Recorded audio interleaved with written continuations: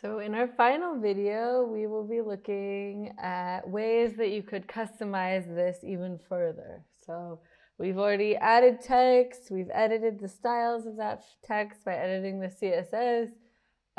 We've created a timeline and added cues to the timeline. Cues meaning triggering different video clips or triggering different effects. But let's say you want to edit the effects themselves or add another layer of interactivity. I will point you in the right direction for doing that kind of thing. So all of the visual aspects of this example are using a web-based video synthesizer called Hydra Video Synth. I actually created Hydra 3 years ago, and it is free and runs in the browser, and you can use it as its own editor, or you can use it as a library within a web page. You could also use it for live performances, or you can use it in different ways.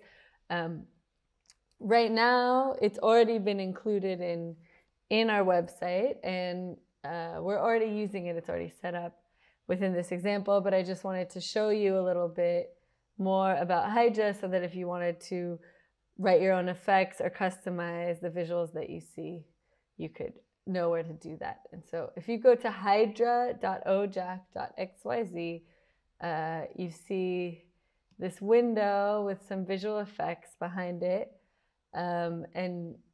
And you can cycle through a few different kinds of sketches in the back. And if you close this window, then you'll actually see some code, and that code controls the visual effect that you see on the screen. So if you want to learn more about Hydra, it's too much for this short video, but I recommend checking out the videos that I made last year as part of CoLab that are creative coding, DIY webcam filters. And there's a series of videos on how to use Hydra Synth. But what I will show you today is how to take something you've made with Hydra Synth and how to use it within your music video. So let's say I have a bit of Hydra code that I really like. For example, I think the easiest way is to try something out in the editor. So let's say I created an oscillator and sent it out. So let's say I did that, and I really like that. So now what I'll do is I'll go back to my page, and right now what's playing here is effect 0. So let's say I wanted to, or sorry, it's effect 1. So let's say I wanted to edit what's here. So I could scroll down until I find where it says function effect 1. And instead of what's here, I could put my fancy Hydra code that I really, oops, that didn't, my copy paste didn't work. I'm gonna go back and copy this. So I will copy, go back here and paste. There we have, and now you see I've changed the background using the Hydra code that I copied from over here. So I could,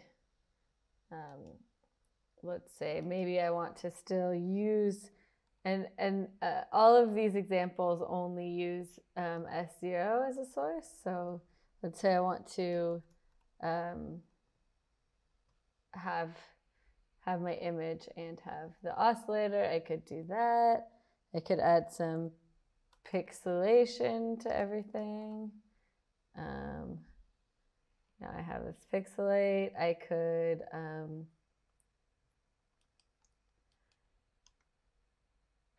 maybe I want something to respond to the mouse, in which case I will have it respond to the X position of the mouse.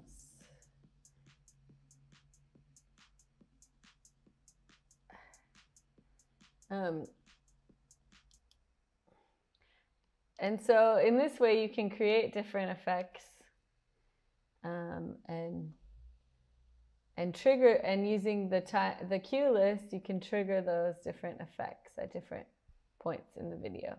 And so right here, I was editing effect 1. And so effect 1 is what happens when nothing else has been loaded. And yeah, if you're interested in this and interested in understanding more what types of things you can add to your video, then I really recommend following the videos from last year. But you can also just go directly to Hydra Synthesizer and play around, try changing some numbers and find things you like. And then you could also, for example, if I like this, I could copy this code. Let's see, hopefully my copy paste works this time. Oops. We'll copy and then come back here, and I'm going to change effect 1 again. So let's see. Now, one thing I should mention is that here I just copied a bit of code, and here there's the author of that code, Richie. And so it's good practice, I think, to credit people whose images you use, whose code you use, especially because the Hydra community is pretty small. So if you use someone's code, definitely, add it into the HTML, saying thanks. I could say using code from Richie. I could type that here and add it. And that concludes this tutorial. I'm really looking forward to seeing what people make with this. This is very much just a teaser to go deeper into HTML, CSS, JavaScript, Hydra, and see what you can make. A reminder now your website that you've made or your interactive music video is already online. And if you go to show in a new window, you will have your link that you can share with your friends. So thank you for joining me today.